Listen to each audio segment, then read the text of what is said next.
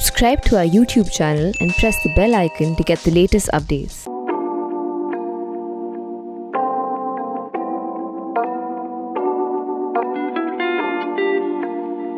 Astronomers have observed and detected for the very first time a planet outside of our Milky Way galaxy.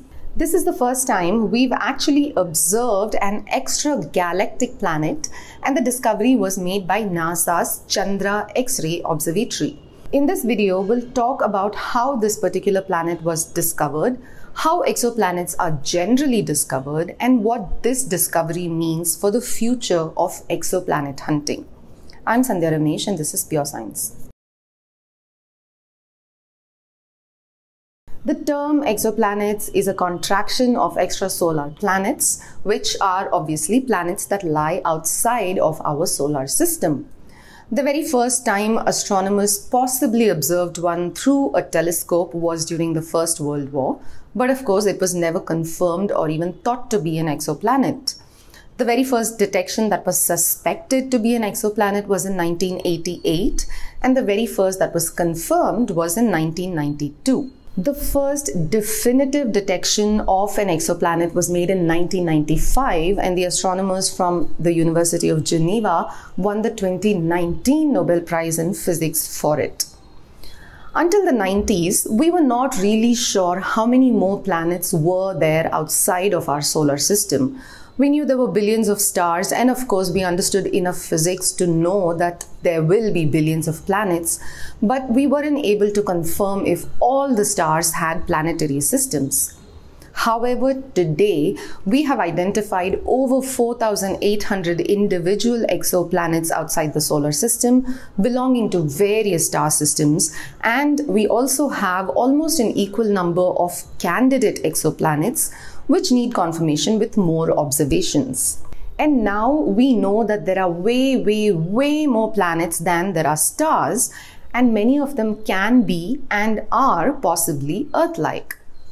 A large part of our knowledge of exoplanets, and in fact our entire exoplanetary database itself, comes from the Kepler Space Telescope. NASA's Kepler Space Telescope was launched in 2009, and it was equipped with only one payload, an instrument called a photometer that monitored for variations in the brightness of stars in large patches of the night sky. We'll come to why variations in a bit, but this space telescope was designed to discover Earth-like exoplanets, or those exoplanets that orbit or their stars' habitable zones. The Kepler Space Telescope operated for 9 years before running out of fuel, and it observed over 500,000 stars. It detected a total of 2,662 exoplanets before retiring in 2018. Its successor is the TESS telescope, or the Transiting Exoplanet Survey Satellite, which also belongs to NASA. This was launched in 2018, and it is still operational. TESS was launched to study the brightest stars near us, and it has identified over 100 confirmed exoplanets and over 2,600 candidate planets. In fact, Kepler and TESS put together have identified nearly 5,000 exoplanets that are Earth-like and in the habitable zone and around a sun-like star, but which need confirmation of their planetary status. These are all candidate planets. And these planets are detected in similar ways. There are many ways that exoplanets can be detected by. The easiest and the most commonly used method is the transit method, where a planet moves in front of a star while in its orbit, and as it does so, the star's brightness is dimmed ever so slightly, and this can be observed and recorded as a dip in the star's luminosity. As this process repeats, we can tell the orbital period of the planet around the star and the planet's size, not mass. The limitation, of course, here is that we can only see planets whose orbital plane is directly between us and its star, so this method restricts millions of galaxies from view, but nonetheless, this method has yielded thousands of planets anyway. Another popular method is called the radial velocity method. When one body orbits another, it is actually two masses orbiting around a common center of mass called the barycenter. As we know, any two masses will exert gravitational force on each other inversely proportional to the distance.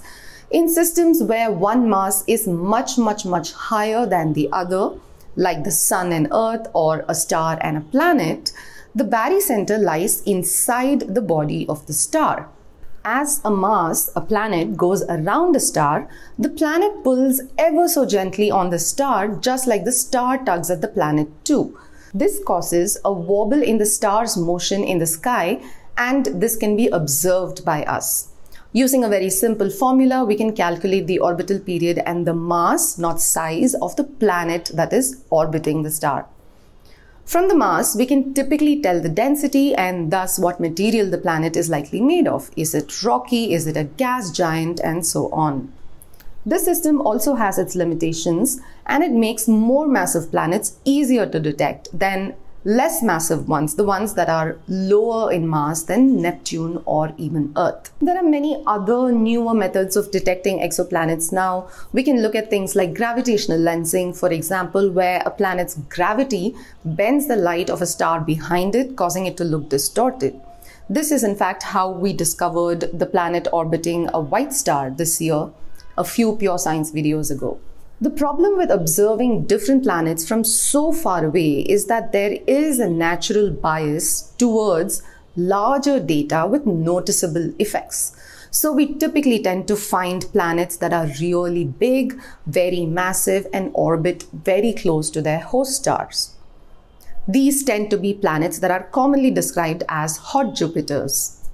Our nearest exoplanet is the one that orbits our nearest star, which is Proxima Centauri. This newly discovered exoplanet is located in the spiral galaxy Messier 51, M51, a very popular object to look at through the telescope for amateur astronomers. The galaxy is also called the Whirlpool Galaxy because of its appearance. It is located about 28 million light years away, which is thousands and thousands of light years away from the planets that we've already discovered within our galaxy outside of our solar system. The detection itself was still made with the transit method, but using the Chandra telescope, which is an X-ray telescope that is used to detect high-energy X-rays from various parts of space. The telescope is actually named after the astrophysicist Subrahmanyan Chandrasekhar, who determined the maximum mass stars can reach before they explode or collapse into a compact object, specifically a white dwarf. So the team at Harvard looked for dips in X-ray brightnesses instead of visible light. They looked specifically at X-ray binaries, which, as the name suggests, are stars which are binaries or two stars orbiting each other.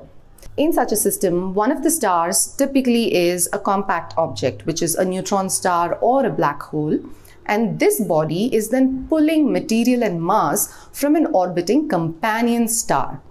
As the material from this companion star nears the neutron star or black hole, it starts to become really hot and starts glowing in X-ray.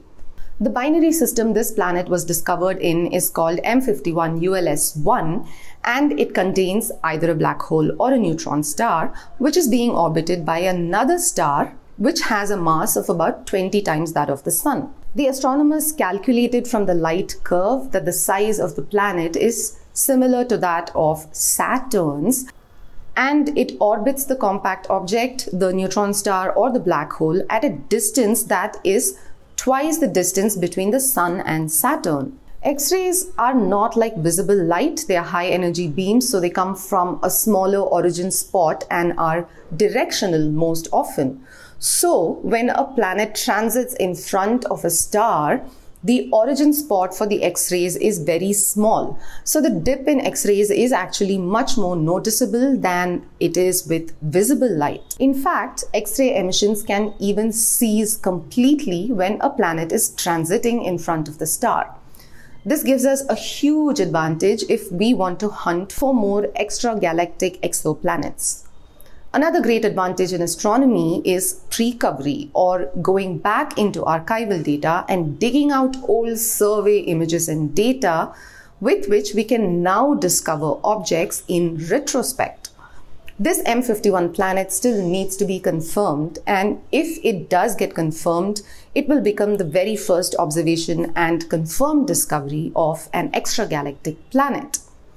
As our methods for detecting exoplanets keep improving, with the new ones offering much more hope for our alien hunting processes of the future, we are not only expected to find more and more planets, but hopefully soon, smaller and less massive planets, even ones that are the size of Mercury in our lifetimes.